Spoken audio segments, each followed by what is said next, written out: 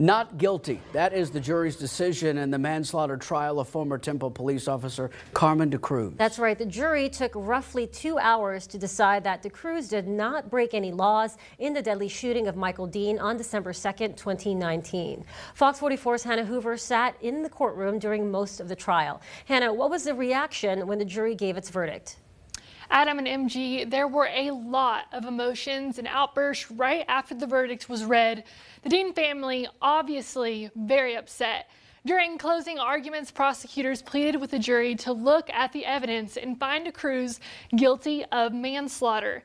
They called his actions during the traffic stop that dark Monday night reckless, and that he did not follow police policy when it came to a pursuit or handling his firearm.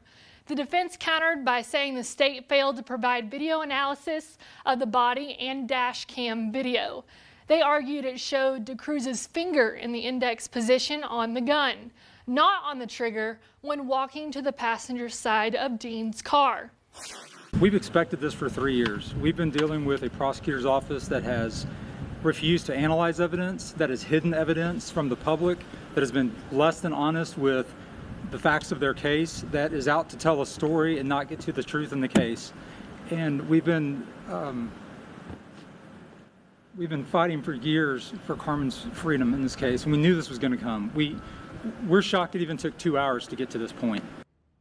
The Dean family has filed a wrongful death lawsuit against DeCruz, and that is still outstanding. Coming up on Fox 44 News at 6, we'll hear from a representative of the Dean family. Hannah Hoover, Fox 44 News.